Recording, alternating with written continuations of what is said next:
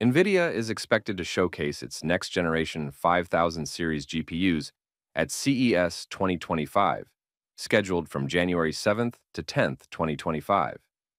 The flagship model, RTX 5090, is rumored to have a significant performance increase, boasting up to 24,576 CUDA cores, a big jump from the 16,384 in the RTX 4090, a 512-bit memory bus, and GDDR7 VRAM for even faster memory speeds.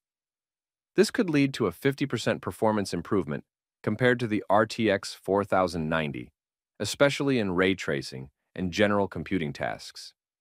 As for power, the RTX 5090 is expected to have a 500-watt power requirement, making it one of the most power-hungry GPUs ever. Pricing is likely to be around $1,599 or higher, continuing the trend of premium pricing for high-end GPUs.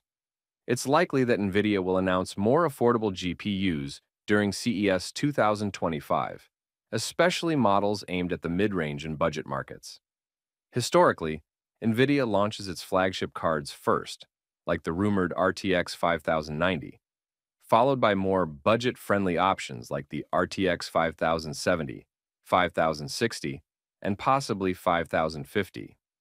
There is speculation that the 5000 series lineup will include these lower-tier cards shortly after the launch of the flagship models.